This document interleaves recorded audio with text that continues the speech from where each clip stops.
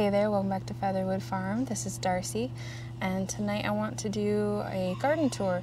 So I'm hopefully going to take you through all of the beds. Hopefully there won't be a lot of car noise. I'm doing it, it's like, I don't know, 8:20 in the evening, right before I kind of start putting all of the animals to bed.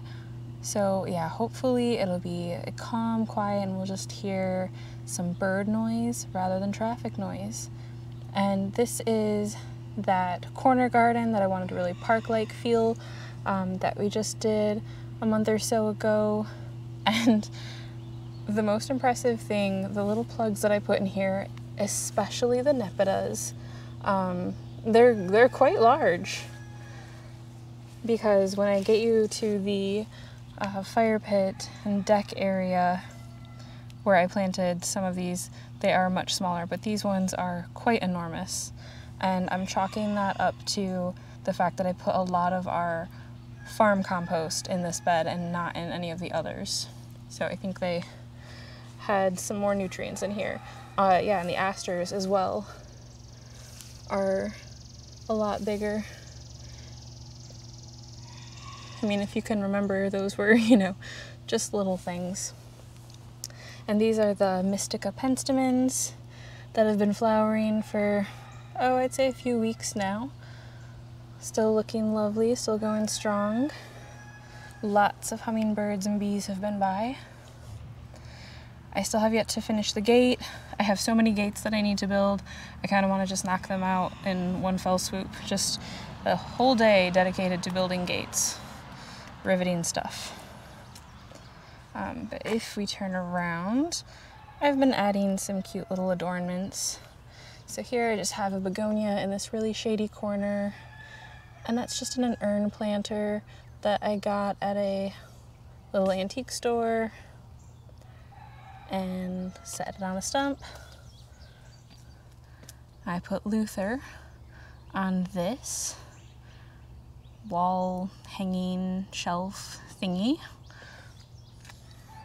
He just looks so regal there. But looking lovely in the garden, this is the black scallop ajuga, and it is by far my favorite. I love the actual shape. I mean, you see the leaves are scalloped, thus the name. They're quite dark. There's obviously still some green in there, but overall much darker than the chocolate chip ajuga, which is just across the way here. This one flowered really well.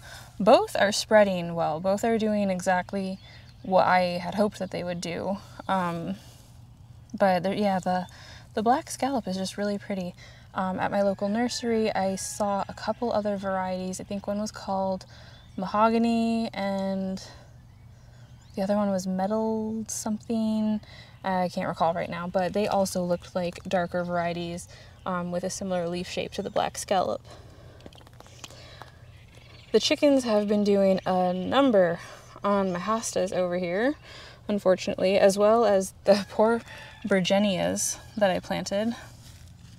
So long as the roots are getting a good hold, they'll have a better jump start next year in the spring, and maybe once I get this gate up, it'll keep the chickens out a little bit better.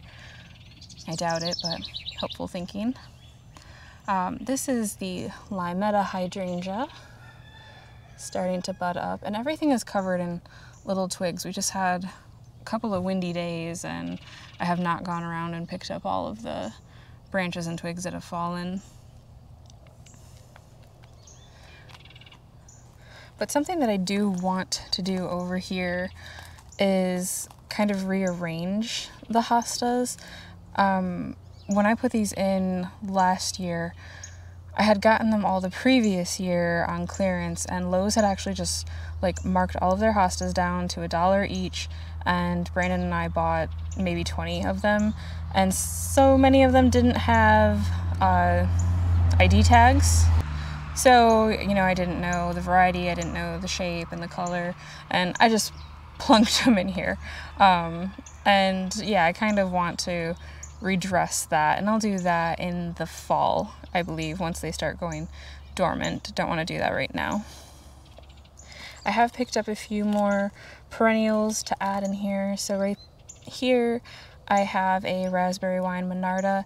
This is actually a cultivar that I'm growing in the courtyard area that I really like, and I want to see how it performs here because this is a tricky area. It gets some pretty intense afternoon heat and then a little bit of some pretty intense afternoon light and then some dappled light in the evening as well, a little bit of dappled light in the mornings. So these can tolerate part shade. I want to see how it does here because that would be a really nice pop of color kind of in the midsummer season. And I did add another of these astilbes in here, the Dark Side of the Moon astilbes, to round out the two that I already had, as well as these little anemones. These are a shorter variety. They are called Curtain Call Deep Rose. I think they get 14 to 16 inches tall, and they are, what it sounds like, a deep rose color. I'm going to move this ginkgo out of the way and put them right here because even though I planted those geraniums here, those bare roots, the chipmunks that came in and took all of my crocus corms also destroyed those bare roots. So they didn't take here, and I need something a little bit more substantial here, I see. But the astrantias that we planted, these are the Star of Flames, are already blooming. So that's nice. It wasn't all a total loss. And some of the other geraniums are doing well as well. It's just kind of that particular area, and I think it's specifically because of the crocuses. The foxglove are a seed foxglove that I planted here last year. A nice peach color. And they are starting to go over. The first flush is, but I'm already seeing on some of them sending up some shorter new shoots. So that's really lovely. And this is the Philopendula that is also starting to go over. There's a couple. These never seem to last as long as I would like, which is kind of contradictory to what their description says. Their description says that they're a long flowering perennial. At least I have read that somewhere. So for me, not quite so much.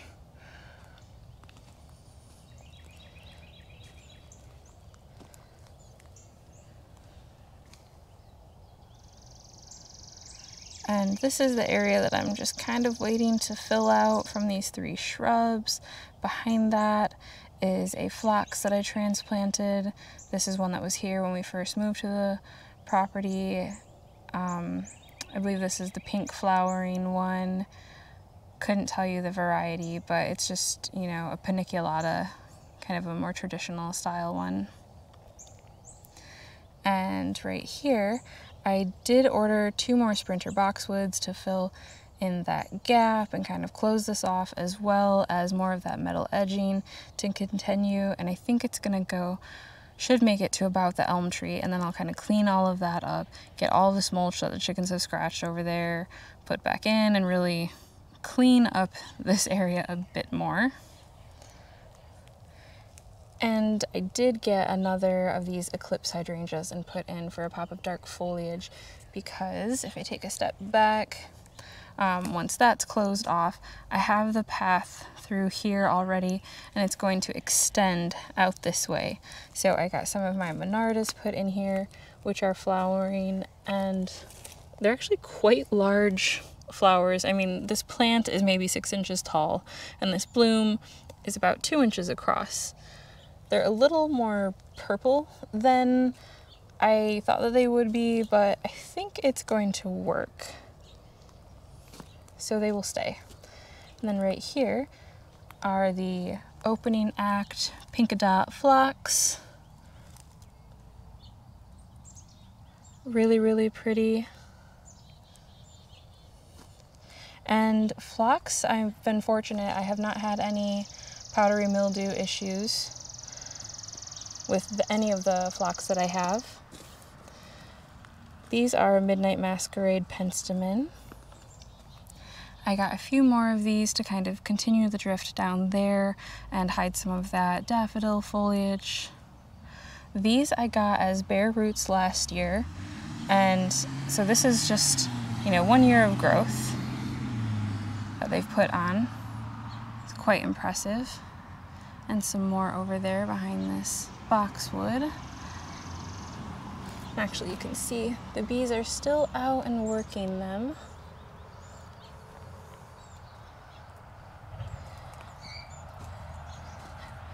And up here, this I will not be addressing this season. I'm gonna wait until end of season. These nepetas are just far too large for this area.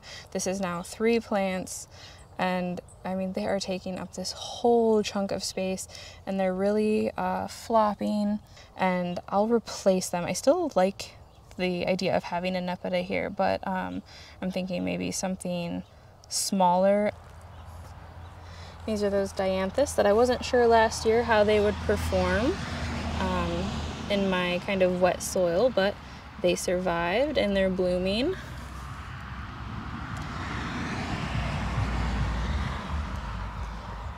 And here's one of those just odd things. So this is a chocolate eupatorium, and I have 3 plants, these 2 quite large, and then you got this little guy down here. And you know, they're a couple foot apart and in the same kind of sun and soil conditions. I couldn't tell you why that one is performing so much more poorly than the others, but it is. And sadly, the deer did come through here and kind of chop off the heads of all of the rudbeckias that were growing through here. So I have rudbeckias mixed in with some sanguisorbas. The sanguisorbas are doing fairly well. The actual foliage growth is doing pretty well. I was concerned about these. They're kind of slow going for me, but they will shoot up cute little burgundy red, kind of cottontail-like plumes. Okay, so that is the new path there. And then on this other side, the astrantias are going strong. These are Abbey Road or Burgundy Manor. Couldn't tell you which. And actually, if we backtrack, these astilbes are just starting to bloom as well.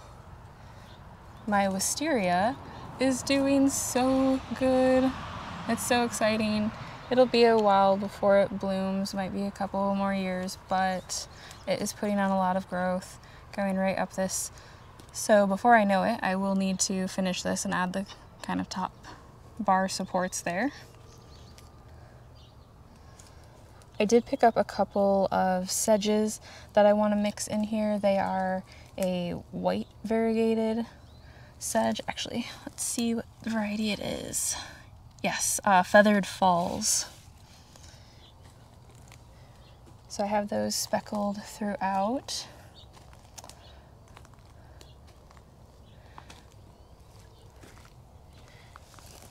Here's the blooms on these eclipse hydrangeas.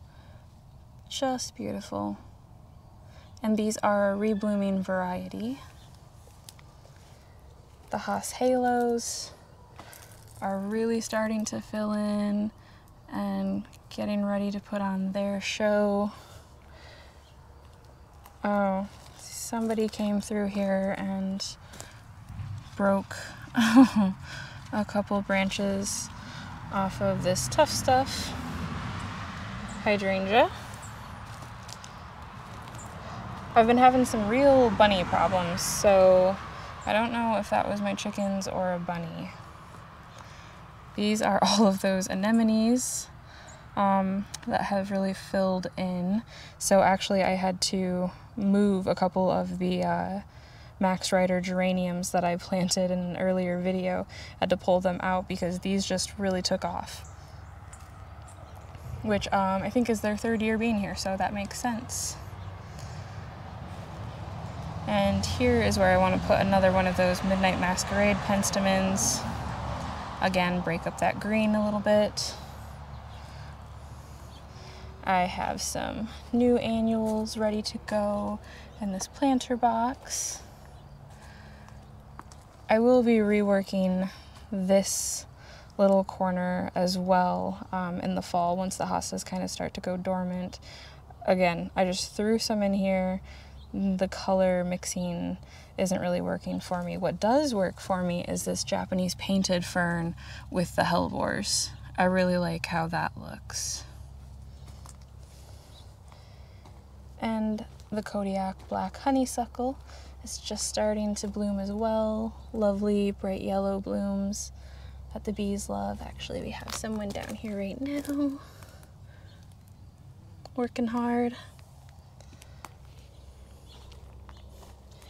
I pulled out all of these native alliums, these allium cernums, nodding onions.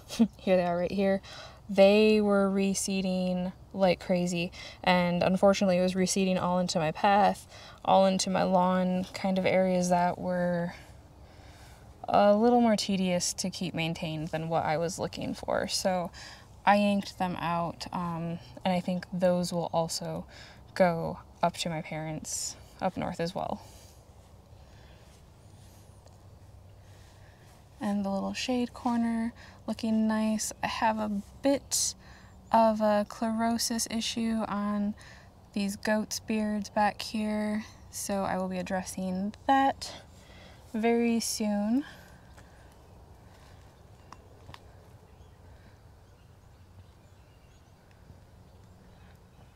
The bug banes are sending up their spikes. So this one is taller than me. I'd say it's pretty darn close to 6 foot tall at this point, maybe 5.5 foot tall. Those are going to be looking lovely very soon and smelling lovely as well. All right, and then coming across the way, I probably won't spend too much time over here because I just shared this bed in a recent video. Everything is doing well over here.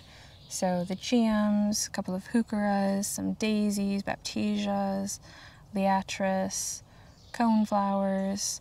I don't think I had mentioned, but this is a vernonia, an ironweed. Most of the berries have been picked by the birds, so not a whole lot of berries left on the service berry there. For this arbor, I do have a clematis, Boulevard Bernardine, that I want to put here. Unless I change my mind, because I have another variety I have to think about which one I want here, but I think that Boulevard Bernardine is going to win out. And I should have gotten 2 of them because they grow to 6 foot tall, so I should have gotten another one for the other side, but still time for that. This is the Amber Jubilee 9-bark, which has some really lovely mix of colors that it gets. Kind of this red, copper, bronze, green. It's really lovely.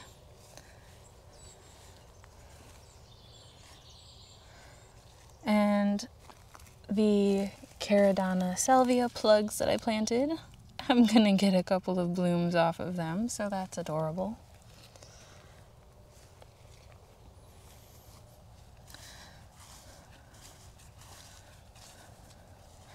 I thought that I had removed all of my milkweed and planted it in a different area, but it would appear that I missed a few, so we'll let them be for now.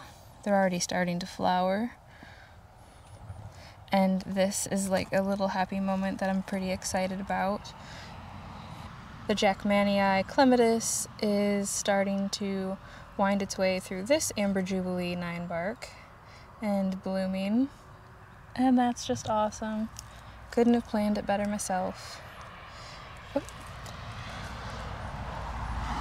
The Burning Heart Heliopsis is starting to bloom. The deer came through and kind of buzz cut a lot of this as well, unfortunately.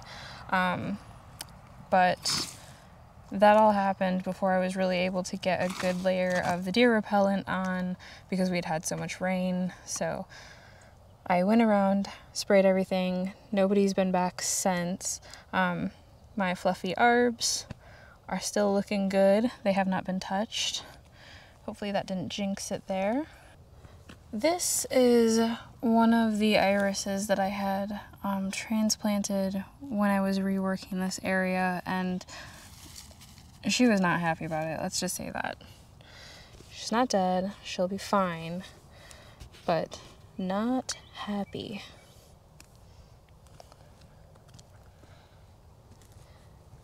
And here are the Mai Tai gems that I was talking about that are sending up more blooms still.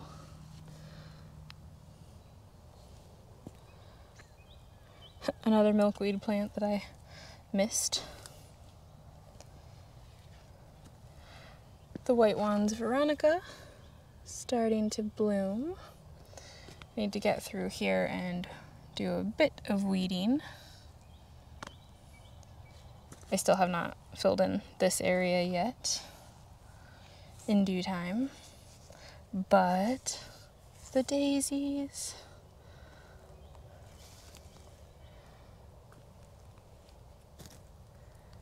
Just gonna be a sea of beautiful white daisies to brighten up this area. It's kind of my favorite. And that is about it for what is in bloom over here. Oh, actually, I guess I failed to mention that the spirea is. And so is this rose marvel salvia. So these are actually Verbena bonariensis, and these are the ones that are native to Brazil, I believe. And I planted these last year because in my area they're supposed to be an annual and there's not supposed to be a reseeding or invasive issue. And while they did not reseed at all, I have them in a few areas, I assumed the plant would die, and they did not. They did come back. So I will be yanking those out the end of the season here, just because I do not want them to become any sort of issue. Do not want to deal with that. Our old swings just kind of broke. The ropes all kind of deteriorated, so replaced the swings. These ones are nice and comfy, and I plan on staining the wood frame black eventually. And over here in front of the cut garden and orchard, more of those opening act Pinka Dot phlox. And this is just a mess. I've kind of been neglecting this area. I do have a few button bushes. This one I transplanted from the courtyard behind these milkweed here. And then a tiny one over there that was in a container. This one has been here for 1 or 2 years now. I can't remember. And I think I am finally going to actually get some of their amazing, unique blooms. So that is about the most exciting thing. Cannot wait. But this is the area that I transplanted most of my milkweeds to. And one of those Shenandoah switchgrasses, a Northwind switchgrass, and I planted a bunch of the little Be Mine red monardas, little plugs down there. This is Thriller Lady's Mantle, looking lovely. And behind that is some Rudbeckias, and behind that are the Tiny Wine Gold 9-barks, which should grow a bit taller. And then behind that is some more milkweed, and that actually was self-seeded milkweed. This one right here I planted. This is the 9-bark that was struggling. I cut out most of the dead. It should hopefully bounce back if the issue was the walnut tree like I suspect it was. and then lots and lots of dying daffodil foliage. And then making our way, it is a pink Eden Climber rose, throwing out lots of big beautiful blooms. And I got this bed all mulched in as well. And this is the Eustacia Vi. Just the most beautiful flowers, such a beautiful smell. I believe, if I'm remembering correctly, these are purple star echinaceas. They will get a lot taller than this. This is their first year in this spot. I had transplanted them. The lavender bed is looking excellent. This is the one that the chickens did not destroy, but I have purchased replacements for the other bed. I have yet to get them in. I just got those a couple days ago. But it smells so wonderful.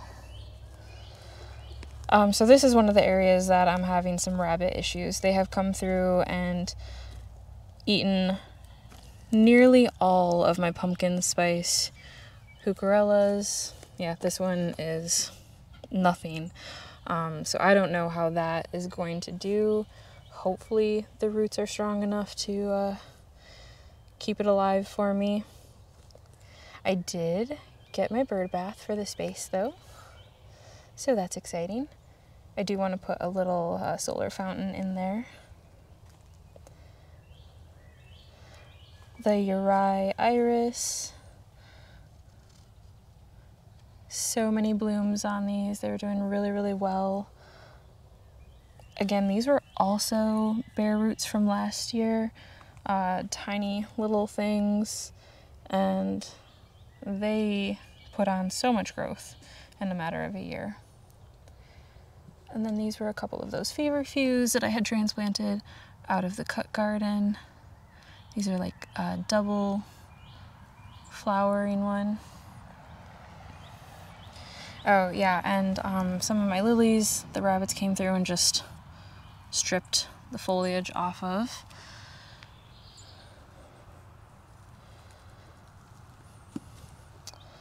But all in all, not too bad. Not as bad as it could be. My window box is still going strong, looking great.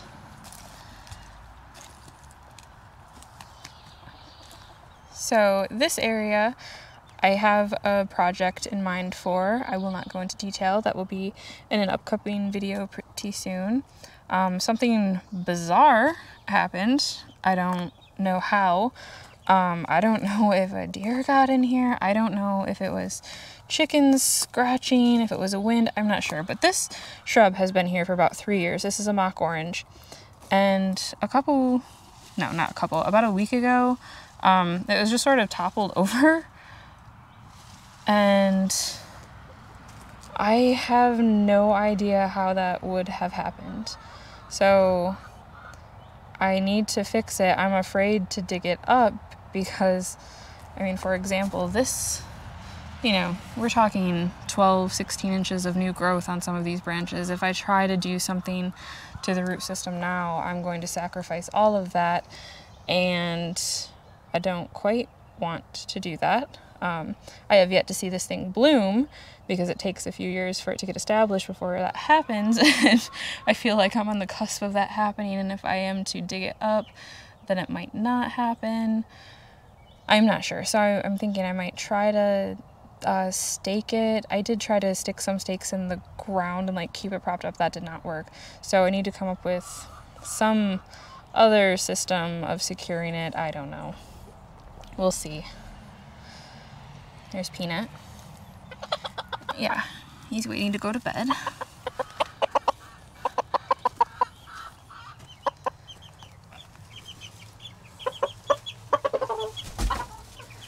And these are the babies. We're just now getting them transitioned into the big coop.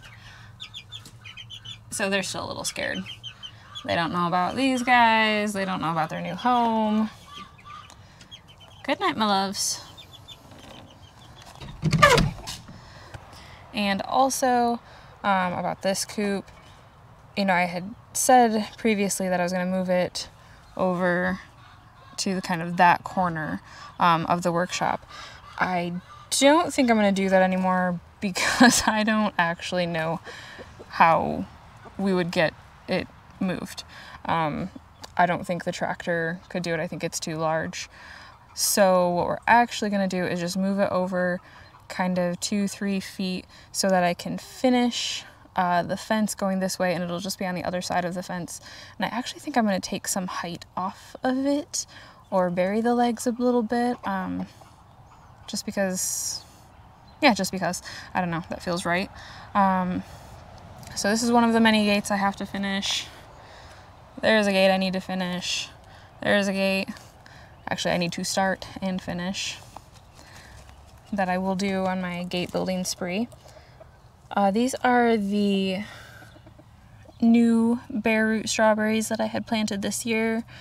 Already starting to get some fruit on some of them. I have to put this over because of the rabbits and my chickens. These are a row of provider beans. And then I have some cucumbers, butterhead lettuce, a whole bunch of maple seedlings. Maple trees for days. More cucumbers that I think got nibbled by something. More beans.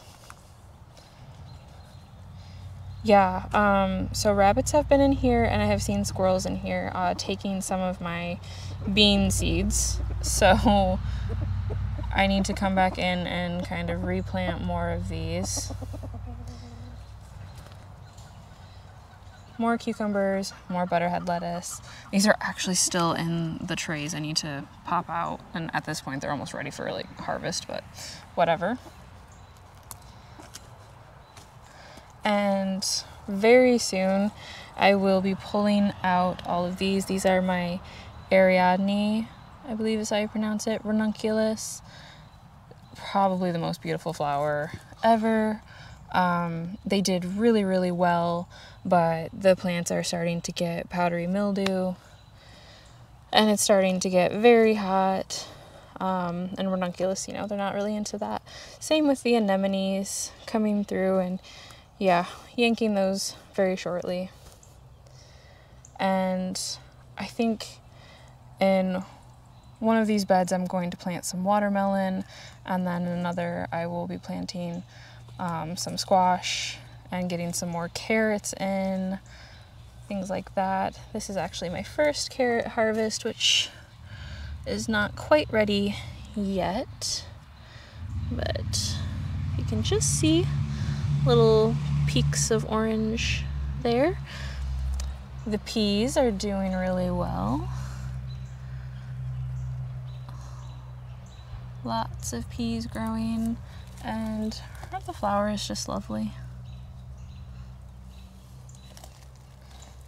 Oh, this one just created a little dense knot there. Come around the other side of this. The chickens have been eating the beet foliage, which is the most bizarre thing. I don't know why they are. These will be ready for harvest probably in another week or so. I've come through and taken most of the turnips. There were still a few that I wanted to get a little bit bigger. Those were nice and yummy. This strawberry patch I'm trying to protect with everything I have, because someone is just coming in and eating all of the strawberries. We had so many that were right on the cusp of being harvested, being ripe, and yeah, they're getting eaten. So there's still some left in here. These are an ever-bearing variety though, so they will fruit throughout the season. And potato plants. I have not yet straw mulched any of this stuff yet, and I really, really need to, but the moment that I put straw in here, my chickens will just freak out and come in and tear it all apart. So I have a plan. because I cannot get the fence finished yet, to attach wire fencing around the unfinished portions just to keep the chickens out, just for now. And I said May I would have this fence finished, but I am a liar apparently. I think it'll be June. These are the lilies, looking really great. I have a pest on here.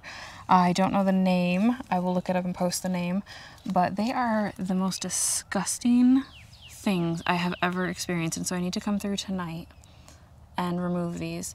So the actual insect is like this bright red bug, this bright red beetle looking thing, and underneath all of these, which look like feces to me, are actually like the larvae. Oh, it's so gross. They are, yeah, they're icky. But I've been just coming out with a mason jar with warm soapy water and sticking them in there, and fortunately they're very easy to spot, and it's only been on a couple of my flowers. It's not very widespread, so it's been easy to manage. These are a Monte Cristo climbing bean, and then I have them alternating. So in every other bed I have a squash. These are either Casparita or Spark, I don't recall. And then Monte Cristo beans, more squash, and more beans. And then also in this bed I have some heirloom mums and more maple trees. I got these as bare roots from a flower farmer in Georgia. I think it was Three Porch Flower Farm or Three Porch Farm. Some of them didn't make it. They got shipped to me on a 90-degree day, and they just kind of dried right up in shipping. So, you know, that happens. So that is why there's this big gap here that I need to fill with something. And a couple, and then, yeah, 6 more, and a bunch of maple trees. Over here is where the rabbits are being nuisances. Oh, yeah, they just totally bit off this entire pepper plant. I have a backup. I grew all of these from seed. These are sailfish, ace bell, these are goddess, and these are lunchbox, and these are a snacking pepper. And the tomatoes and romaines, the mini romaines. I actually just harvested a few yesterday. Delicious. Of the lettuces, not the tomatoes. Not there yet, but we are flowering. And I just have stakes in for now. I will be swapping these out. I have tried a few different ways of growing tomatoes, and my favorite way was actually having like a T-post at either end of the rows with a bar across the top and twine hanging down over each plant and like letting them vine up that. I really enjoyed that way of growing. So I think that's what I'm going to do again.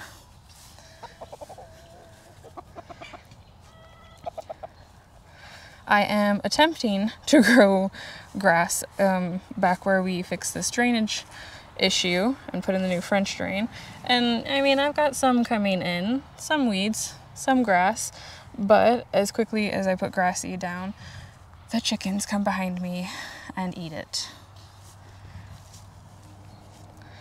And here we are in the fire pit garden. I did purchase a few more things that I want to get in here.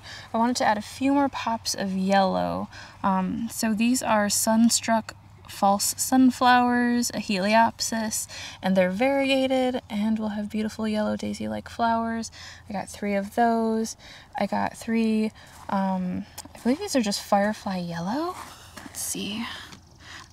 A Firefly Sunshine, pardon me. Yarrows.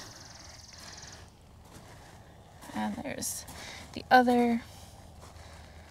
And so it'll kind of be this breakup of, you know, the orange and reds from the echinaceas, purples from the verbenas, yellows from the rudbeckias, kind of this pink from the Joe Pye weeds, pink from these cherry monardas, cherry pops monardas, purple from the asters. Yeah, and so it'll be really bright, colorful jewel tones, hopefully, I'm thinking, and a good mix of seasons as well. So this is the area that we just did. The grasses are looking a little but they're hanging on. They're hanging on, so I'm not very concerned. But the last thing I want to share is over here, the little nepitas that I planted at the same time as the ones in the corner.